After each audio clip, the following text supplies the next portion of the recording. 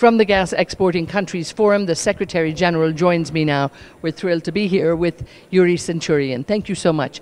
Talk to me about how important outlooks are in this industry at the moment.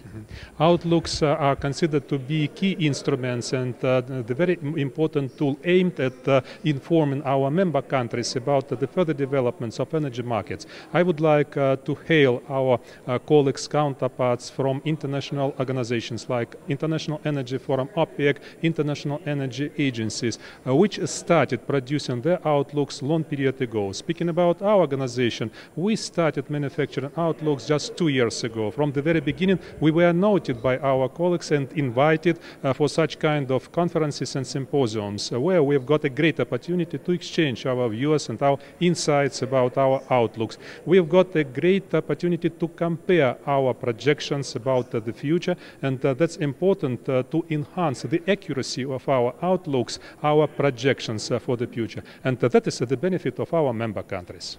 Now, of course, many people here from international organizations, from investment banks, from academics, so many different views here.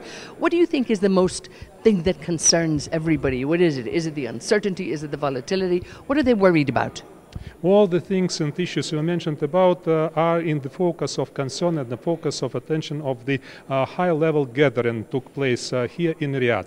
I would like to say that banks, investors and industrial companies and governmental bodies are keenly interested in having the accurate outlooks about the further developments of energy markets. Of course, all of us are deeply concerned about the security, energy security, security of supply, security of demand, and sustainability and stability of markets. That's our concern. That's why manufacturing, submitting our outlooks, we try to overcome the uncertainties and fluctuations never seen before.